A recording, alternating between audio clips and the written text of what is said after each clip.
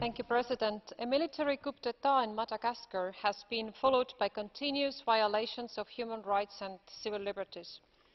We have had to witness the concentration of executive, legislative and judiciary powers together with the media to the hands of Audrey Rajoelina, who prides himself with the title of the President of the High Transitional Authority. I am pleased that the EU and its member states have not recognised his illegitimate government. We should never give credit to any authoritarian ruler by engaging in formal relations, even if we have done so in the past.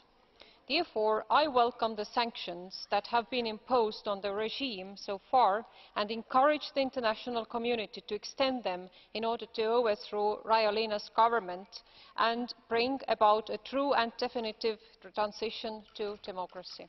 Thank you.